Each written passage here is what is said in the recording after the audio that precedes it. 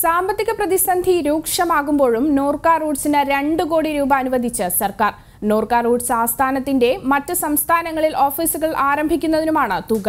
Lockdown സമയത്ത് ഡൽഹി ഉൾപ്പെടെയുള്ള ഉത്തരേന്ത്യൻ സംസ്ഥാനങ്ങളിൽ കുടുങ്ങിയ മലയാളികൾക്ക് ആവശ്യമായ സൗകര്യങ്ങൾ ചെയ്യാൻ പോലും നോർക്ക റൂട്ട്സിന് സാധിച്ചിരുന്നില്ല.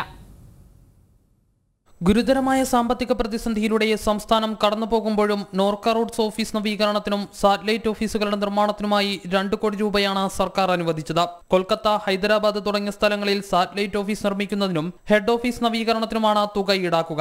കോൺഫറൻസ് ഹാൾ നവീകരണത്തിനായി 15 ലക്ഷവും സ്റ്റാഫ് റൂമിന് 8 ലക്ഷവും കൊൽക്കത്ത, ഹൈദരാബാദ് എന്നിവിടങ്ങളിലെ സാറ്റലൈറ്റ് ഓഫീസുകൾക്ക് 7,20,000 രൂപയും ഹെഡ് ഓഫീസ് നവീകരണത്തിന് 1,19,80,000 രൂപയും IT അടിസ്ഥാന സൗകര്യങ്ങൾക്കായി 10 ലക്ഷം രൂപയും പദ്ധതി നടപ്പാക്കുന്നതിനുള്ള ട്രെയിനിങ്ങിനും സ്റ്റാഫിന് നൽകേണ്ട വേതനം ഉൾപ്പെടെയുള്ള ചെലവുകൾക്ക് 40 ലക്ഷം രൂപയുമാണ് അനുവദിച്ചിരിക്കുന്നത്. പ്രവാസികളായ മലയാളികൾക്ക് കേരളത്തിന്റെ സാംസ്കാരിക പാരമ്പര്യത്തെക്കുറിച്ചുള്ള അവബോധമുണ്ടാക്കുക എന്ന ലക്ഷ്യത്തോടെയാണ് സാറ്റലൈറ്റ് ഓഫീസ് ഉൾപ്പെടെ നിർമ്മിക്കുന്നതെന്നാണ് സർക്കാർ വിശദീകരണം. അതേസമയം ലോക്ക്ഡൌൺ സമയത്ത് ഡൽഹി ഉൾപ്പെടെയുള്ള ഇതര സംസ്ഥാനങ്ങളിൽ കുടുങ്ങിയ മലയാളികൾക്ക് ആവശ്യമായ സൗകര്യങ്ങൾ എത്തിക്കാൻ പോലും നോർക്ക റൂട്ട്സിന് സാധിച്ചിരുന്നില്ല. വിവിധ മലയാളി സംഘടനകളുടെ നേതൃത്വത്തിലാണ് ഇവർക്ക് സഹായം എത്തിച്ചിരുന്നത്.